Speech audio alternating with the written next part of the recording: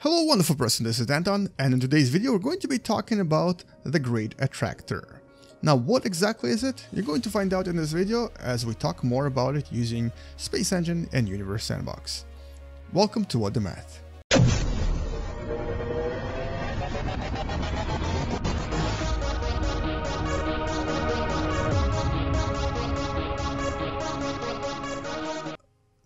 So the reality is that, and as we escape planet Earth and our galaxy, I have to admit that we actually have no idea what the Great Attractor is. But I'm still going to kind of try to help you visualize what we know about it and help you understand what we really don't know about it. Now, first of all, let's actually, for a second, go back to our planet Earth. And from this angle, I just wanted to show you what we see in the night sky. So this is the Milky Way, and somewhere inside the Milky Way, as a matter of fact, somewhere behind the Milky Way, there are quite a lot of mysteries because we can't really see what's behind it due to a lot of the dust and a lot of the stars that are in the way. We can still see in infrared, but not very well. And behind all of this lies the unusual thing known as the Great Attractor. Here's actually the map of all of this. A little bit more scientific map that shows you various clusters of galaxies, and right in the middle, right in the center, that's where the Great Attractor is. Now, as you can possibly imagine from the name, the Great Attractor is something that attracts. Anyway, let's return back to our solar system, and I'm going to give you an idea of the proportions and sizes we're talking about here. So today, we're actually going to go beyond our solar system, and we're even going to go beyond the galaxy. So if this is our sun right here, we're going to go way out into essentially the outside of our galaxy, the Milky Way.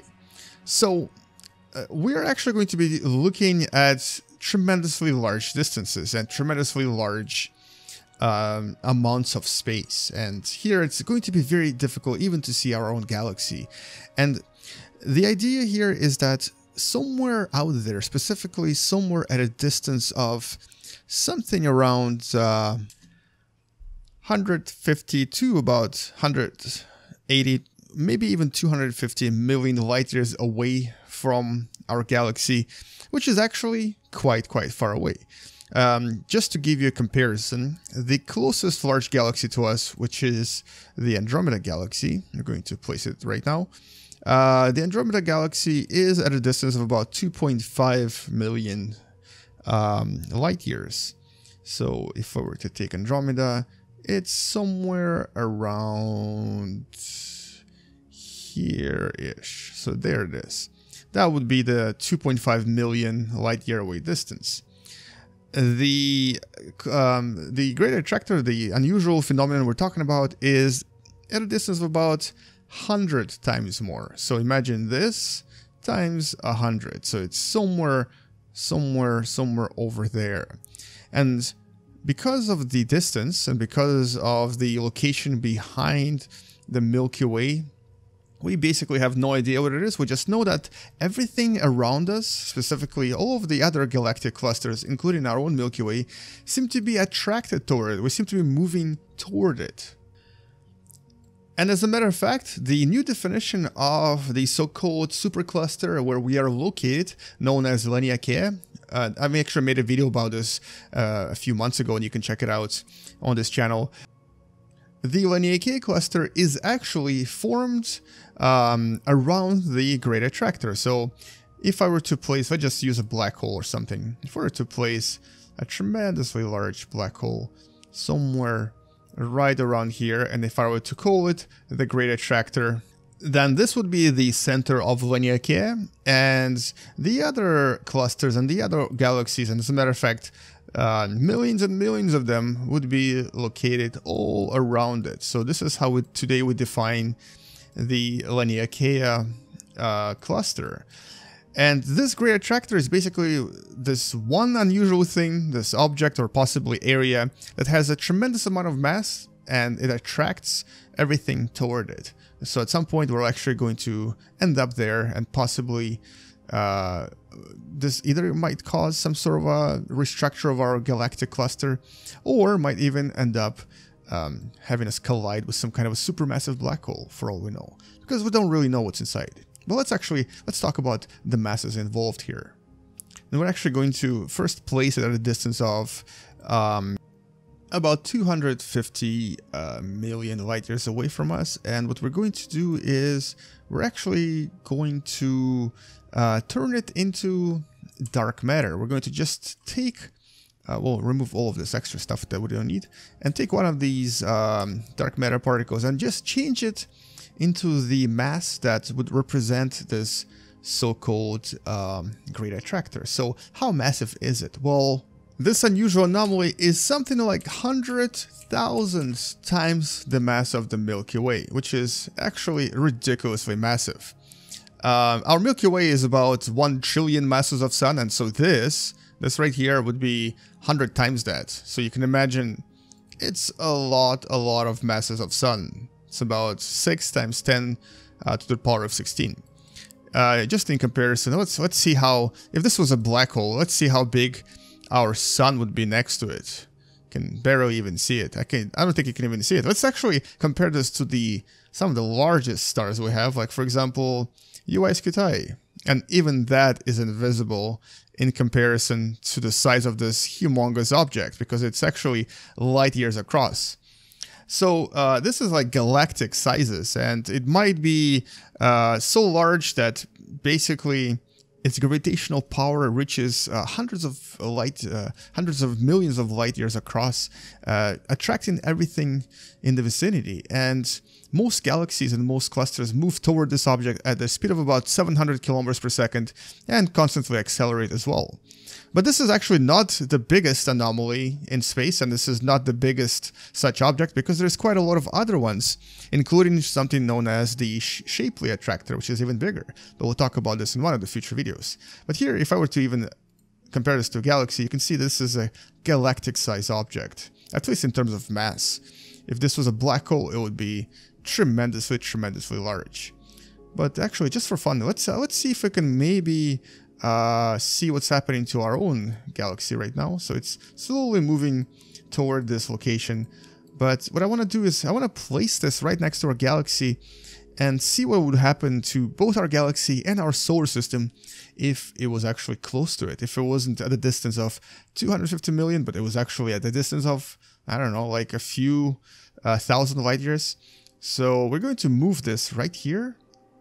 We're actually going to slow down time as well and just see what sort of effects it has on our beautiful galaxy. So there it is. We're going to place it maybe a little bit closer just for fun. There it is. We're going to place it right there. So there, basically imagine this is the future, and we're finally approached the Great Attractor, even though we don't really know what it is. We're going to see what's going to happen to everything. Let's see what happens to Sagittarius A. Let's see what happens to our beautiful Earth and the Sun, which are going to be located somewhere right here. I'm going to actually remove this old Sun and add a new one. Although the reality is, of course, that by the time we get to the Great Attractor, our Sun is going to be a white dwarf, or possibly even a black dwarf, and will very likely have swallowed Earth, or Earth might actually have been dislodged by something else. This is also going to be way after we collide with the Andromeda Galaxy, so in that sense, everything here is going to be very different. Anyway, so here we go, and action. And just accelerating time here just a little bit, and we're going to see what's going to happen to all of the system. And you can see it starts accelerating dramatically toward the Great Attractor. And even though we're running the simulation at something like 100 years per second, you're going to start seeing how fast things will start approaching this tremendously large object, as it essentially is going to suck everything in. And very likely there will be nothing, absolutely nothing left. But that's just a speculation, so let's just watch this as it happens in accelerated time, like 1,000 years per second. Things are not happening fast enough, so we might have to accelerate this a little bit more. So at a speed of, or I guess at a time acceleration of 2,000 years per second, you kind of start noticing how parts of the Milky Way starts getting stretched, and slowly collide with the tremendously large black hole that's right there. But don't get confused though, because we don't really know if this is a black hole. We don't even know if this is an object at all. It might be a collection of galaxies that we just don't see. Or, as some scientists speculate, it might be a very, very large collection of dark matter that's essentially spread across a large area and is creating this very unusual effect. So this is probably not a black hole, but you never know. Anyway, our Earth and our Sun have actually, for some reason, escaped the system. I think it was a mistake with the orbit I chose.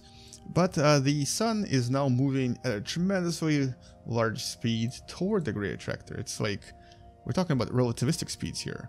At this point, we're going to be moving at the speed of light relatively soon. But the entire galaxy is basically being kind of sucked in, but also then pulled out on the other side of this unusual object. And that's because I made this into dark matter, so it doesn't actually absorb anything. And because it doesn't absorb anything, it's just going to shred the galaxy apart and let it out on the other side. Now, so that's essentially what might happen to our galaxy, the Milky Way, when it gets to this part. It might just get reshredded and recombined. And unfortunately, our Sun and our Earth are gone. Not sure how that happens. So let's accelerate time a little bit more, see what comes out of all of this after some time. And basically, as you can see, the galaxy has been kind of unofficially destroyed. And so that's really all we know, or actually really mostly don't know about the Great Attractor. We know it's there, we know things move toward it, and we know it's very, very massive. But other than that, I think that's all I wanted to talk about in this video, and hopefully you enjoyed it and learned something from it. And maybe in the future we'll discover more things about the Great Attractor and be able to explain it a little bit better. I'll see you guys tomorrow. Come back tomorrow to learn something else. Space out, and as always, bye bye.